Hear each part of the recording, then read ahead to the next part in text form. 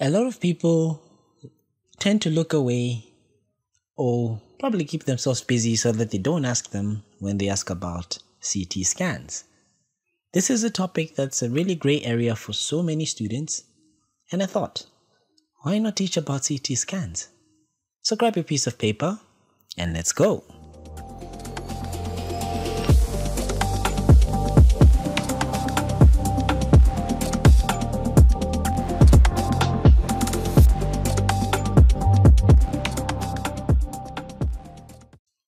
Hello and welcome to MK's Medical Review Series. My name is Dr. Moses Kazevu. This is a series on my YouTube channel where we look at medical topics in depth. Today we're going to start a series of quite interesting topics. We're going to be looking at CT imaging. If you haven't yet subscribed to the channel, please subscribe to the channel, hit the bell notification icon to be receiving notifications of such videos every time I post. Tell a friend to tell a friend, drop a comment, drop a like, and let's go. Here's our warm-up question. A 40-year-old was involved in an RTA and presented with reduced level of consciousness along with projectile vomiting. A CT scan was done and shown in the image. Question A. What does the CT scan show? What is your diagnosis? Why does the patient have projectile vomiting? You may pause the video at this moment. Write down your answers. I will give you the answer at the end of this very short lecture. This will just be an introductory lecture towards CT scan, so it won't be as detailed, and so don't expect to learn how to read CT scans or read chest CT scans or CT scans of the head at the end of this lecture, because it's a series of lectures. But by the end of the series of lectures, you should be confident in reading and having the basics of how to interpret certain CT scans, just in case where you do not have any radiologist or technician to actually help you interpret the CT scan. So this basic information is very, very vital. For those of you that have never seen a CT scan before, this is what the machine looks like. So the patient actually sleeps on this bed.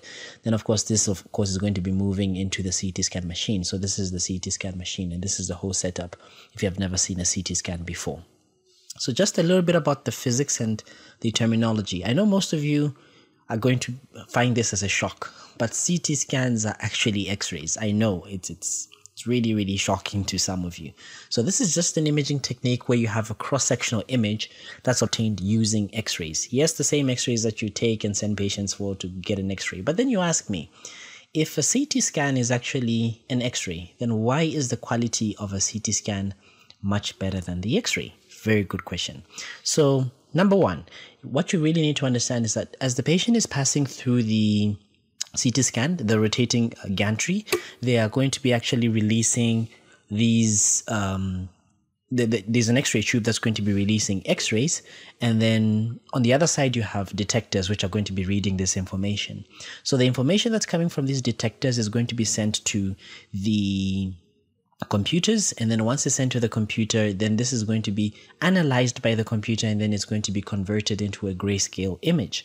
So the fact that you have this computer analysis actually gives you a greater depth of an array and many different types of densities that you can use. So it's not just with the X-rays where you just have about 5 densities: the gray, you have the white, the dark, and of course the light gray, and the off-white, and the like super bone white.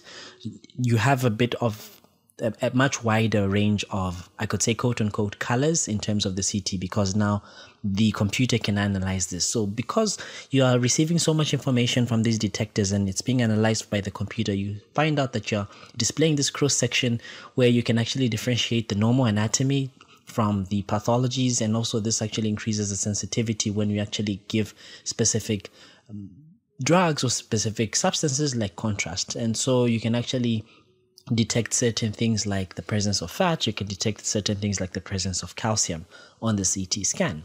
So remember that just like with the X-rays, if you have an object that is quite dense, an object that is huge, or rather I can say quote unquote thick, for example, like bone, it means it's going to block a lot of X-rays from going through. So it means that it's going to have a high attenuation. So it means that it's going to appear white or light gray on the CT scan. So it's referred to as high attenuation. If you have one that allows a lot of X-rays to pass through, it's going to be appearing dark gray or black in color. So this is known as low attenuation. So remember that bone is going to give you a high attenuation on the CT scan, while the lungs may show you a low attenuation on the CT scan. Now, by altering this gray scale settings, you can actually manipulate this image to actually display you different types of tissues in the body. I'll give you a very good example. Suppose you're getting a CT scan of the chest. So remember that the chest has a wide range of tissues and a wide range of things that are going to be present. You have the lung. In the lung, you have blood vessels, you have lymphatic vessels, you have lymph nodes, you have, of course, the alveoli itself, which is part of the parenchyma of the lungs. Then, of course, you also have the heart and the structures that make up the heart. So actually, if you set the setting of the computer to show you the lung window, then you actually are going to be able to see the lung parenchyma in greater details. But if you set it to the mediastinal window, you won't be able to see any details in the lungs. What do I mean? So here's a perfect example. So this is the same patient, the exact same patient. But the only difference that we have done is that in this first image, this is known as a mediastinal window. So when you see, sometimes you may be asked this on your exams, they flash you this and they ask you which window is this. So this is obviously a mediastinal window. The reason why it's a mediastinal window is, number one, you can't really visualize the lung details. It's just dark. It's not showing you any details in the lungs. But of course, you can see the right atrium, you can see the right ventricle, you can see the aortic valve, you can see the left atrium, and of course, you can see the aorta. These are the vertebrae over there. This is the sternum. Of course, these are your ribs over there. So this is what's known as a mediastinal window. Now this one, on the other hand here, this is what's known as a lung window. Notice how you can still see the structures that we were seeing in the mediastinum there, but we can now even see the details of the lung parenchyma over there. You can see the lung anatomy. So if you want to see pathologies of the lung, you should ask for a lung window, or you should actually view it using a lung window, because if you use a mediastinal window in the chest, you won't be able to pick up these lung pathologies.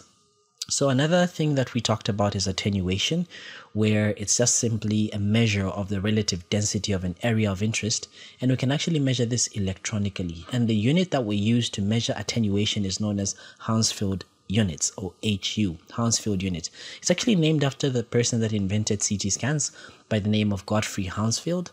So remember that water has a CT attenuation of 0 Hounsfield.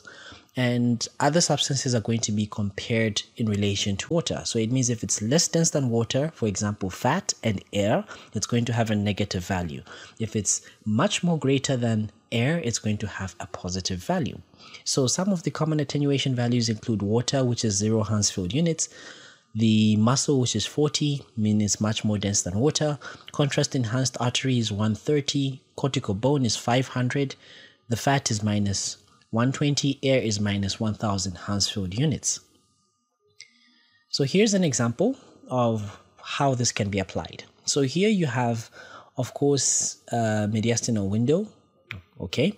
And you have this mass here, which is showing negative 81 Hounsfield unit. So remember, whenever you have a negative value, it's much less dense than water. So it means it's either air or fat. In this case, it's most likely that this is fat. So this is most likely a benign pulmonary hematoma. And you know that benign pulmonary hematomas do not need any further treatment, no further follow-up. So this is how these Hounsfield units can actually be used to determine what type of pathology you actually have on your CT scan. So you also have contrast, which can actually be given to the patient intravenously, or it can be given orally, and it can actually make certain pathologies stand out more than the others. We'll talk about this a lot more in details when we look at different specific pathologies, when we look at the CT scans of the head, when we look at CT scans of the chest, as well as of the abdomen. But here are some of the indications for you to get actually contrasted CT studies. So you may have IV contrast, where the contrast is administered intravenously. This can actually be done to differentiate between normal vessels and abnormal masses. For example, a hilar vessel versus a lymph node. I think I'll show you a picture of this in the next slide. It can also be used to make a differentiation between the abnormality and the normal lung parenchyma. So meaning that or the normal parenchyma rather, meaning that you can actually have this liver metastasis stand out more from the normal liver parenchyma. It can actually also be demonstrating vascular nature of a mass, and also can actually aid rather in characterization of the mass. Then it's also important in CT angiography. Then you may actually have oral contrast, which is given orally and the patient actually swallows. This is very important, especially for the CT abdomen. This can actually help you differentiate between the normal enhancing bowel loops as well as abnormal masses or fluid collections. I'll also show you a picture of this very shortly. It can be used in the diagnosis of perforation of the GIT, but of course in our setting here, we most likely depend on the x-rays. You just get an erect chest x-ray. If you see air under the diaphragm, specifically it's more common on the left side, then most likely right side, not the left side, right side, because on the left side it may actually be in the stomach, but it's usually on the right side. You also see a double diaphragm sign on the erect chest x-ray. Then of course the diagnosis of a surgical anastomosis leak, and of course CT enterography. So you actually have to remember that a detailed examination of the pelvis as well as distal large bowel can actually be done by rectal administration of the contrast as opposed to the oral administration. So here is an IV contrast scan. Of course, as you can see here, you have a node that is being shown here.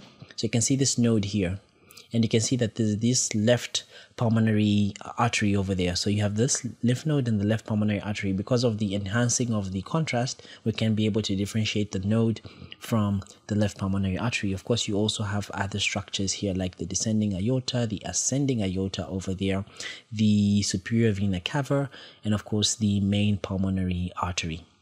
Then on the other aspect here, this is an oral contrast, which is also obviously showing an abscess. This is the abscess here that it's not really enhancing with contrast as opposed to the small bowel and the large bowel over there. So this is an abscess. Of course, how do I know that it's an abscess? So of course, it will be married with a clinical picture.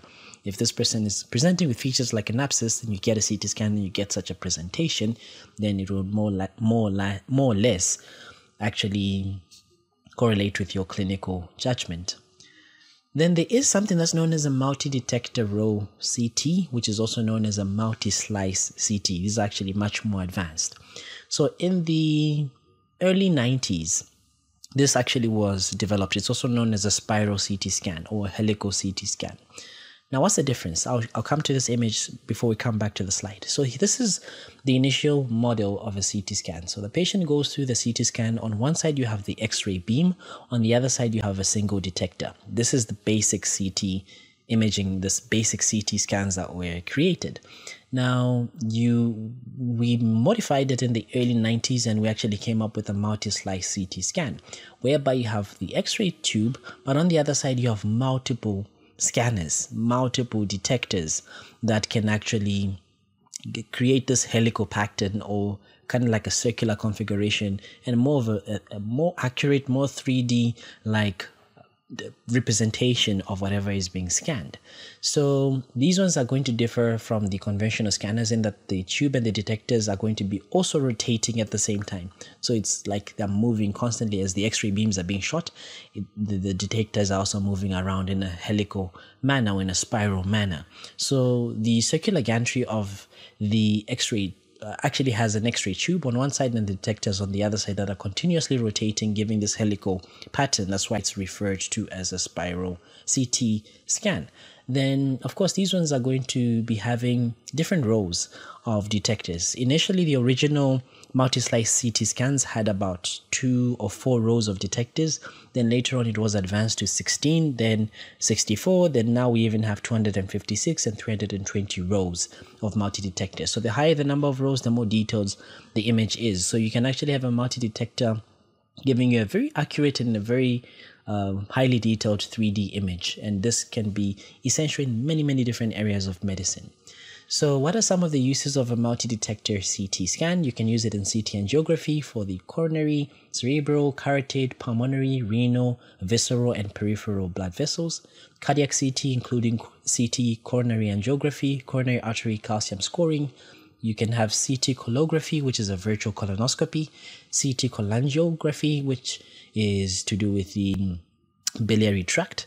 Then you can also do a CT enterography, and you can also use it in planning of very complex repairs. For example, if you are planning to repair the acetabulum, the foot and the ankle, the distal radius, and even the carpus.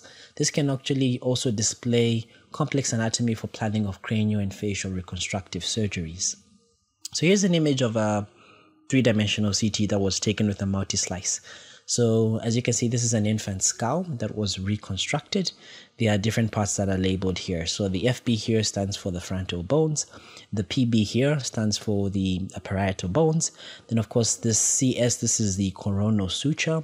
This is metoptic suture.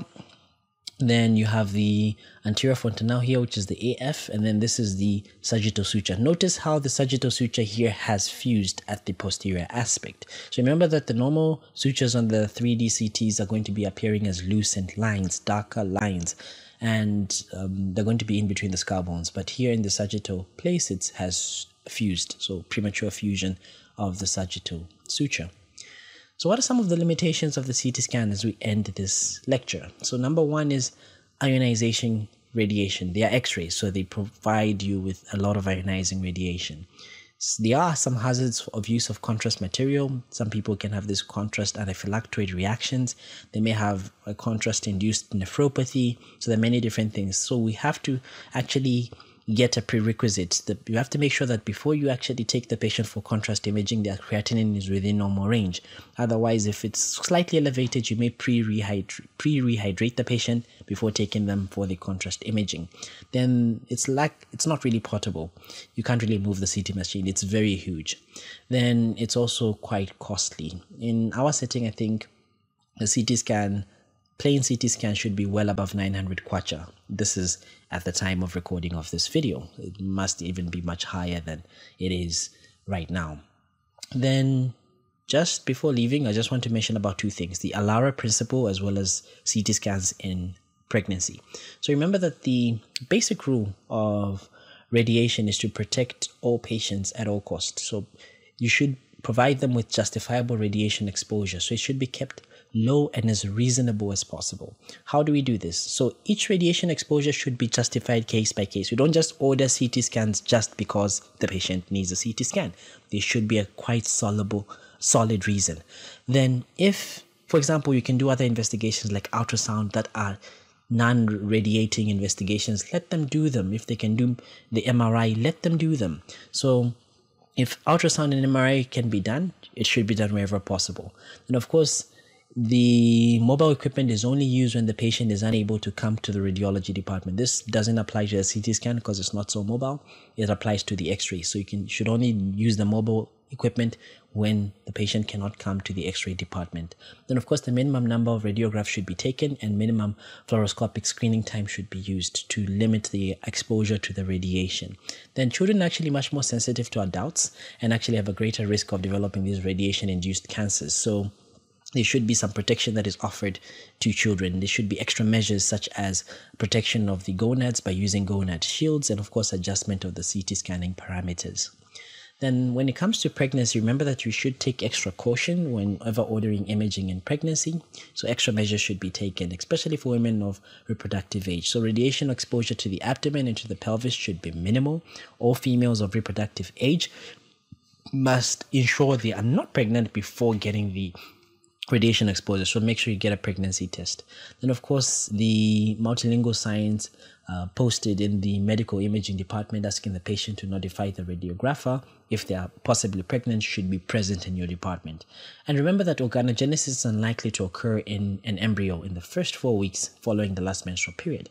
So it's actually not considered as a critical period for radiation exposure, contrary to what actually people believe. So organogenesis is actually going to be starting soon after the time of the first missed period, and it continues for the next 3 or 4 months. So during this time, actually the fetus is considered as maximally radiosensitive. So at all costs, avoid any radiographs. Then of course, a radiographer or the CT scan examiner of the abdomen or the pelvis should actually delay this if possible at a time where the fetal sensitivity is reduced. For example, after 24 weeks of gestation, or ideally until when the baby is born. then wherever possible, use an MRI or use an ultrasound. Avoid the CT scans. And of course, radiographic exposure to remote areas such as the chest, the skull, the limbs should be taken when there is minimal fetal exposure at any time during the pregnancy. And then for those that are actually going into nuclear medicine studies in the postpartum period, those that are breastfeeding, it should be advised that they should stop breastfeeding, and the breast milk that is removed from the breast the following 2 days must be discarded after an injection of radionucleotide material. Coming back to our warm-up question, a 40-year-old was involved in a road traffic accident and presented with reduced level of consciousness along with projectile vomiting. A CT scan was done and shown in the image. What does the CT show? So this is of course the left-sided. So on the CT scan, this is the left side, this is the right side. Okay, so this is the left-sided convex high attenuating lesion, or you can call this as a convex hyperdensity. So as you can see here on the same side, you have compression of the ventricle, so ipsilateral compression of the ventricle, and shift of the midlines to the opposite side, so shift of the midlines to the contralateral side. So this is most likely consistent with acute hemorrhage. Remember that acute blood is going to be appearing hyperdense on the CT scan. We'll talk about more of this when we look at CT scans of the head. So this is most likely an acute epidural or extradural hematoma, and the patient is most likely going to be having projectile vomiting due to increase in intracranial pressure. I really hope you enjoyed this episode on introduction to CT imaging. If you want more of such videos, please subscribe to the channel, hit the bell notification icon to be receiving notifications of such videos every time I post. To Zambia and beyond, my name is Dr. Moses Kazevu. Until next time, bye bye.